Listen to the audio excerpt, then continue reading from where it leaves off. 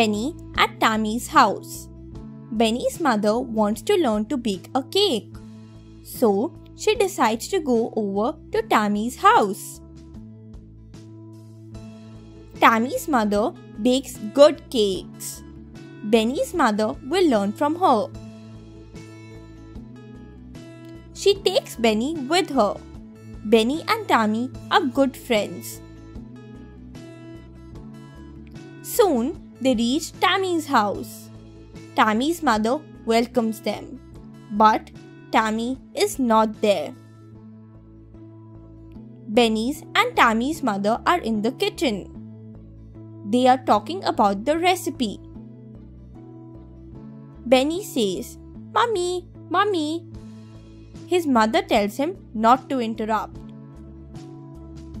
Benny decides to ask Tammy's mother for a book to read. Tammy has many books. Tring! Tring! The phone begins to ring. Tammy's mother goes to take the call. Benny says, "Auntie, I want a book." But Tammy's mother does not listen as she is talking on the phone. Benny tries many times. His mother calls out, "Benny, don't interrupt." Benny goes back to his mother and says, "Mother, I want to go back home right now." She says, "Benny, please wait, I have to learn to bake cakes." "Please don't interrupt, be patient," she further adds. Benny stands on the side. He says, "Mummy," many times.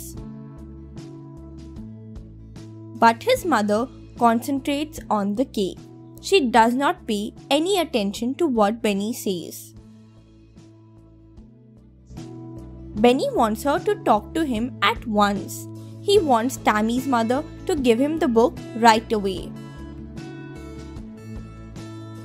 Benny sees Tammy's dad in the study. Tammy's dad is working on the computer. Tammy's dad looks very busy. Benny goes and stands at the door. Once Benny is in, he does not say anything. He does not interrupt either. After some time, Tammy's dad sees Benny. "Do you want something, dear Benny?" he inquires. Benny says, "Excuse me for disturbing you, uncle. I want a book to read." Tammy's dad gives him a book to read.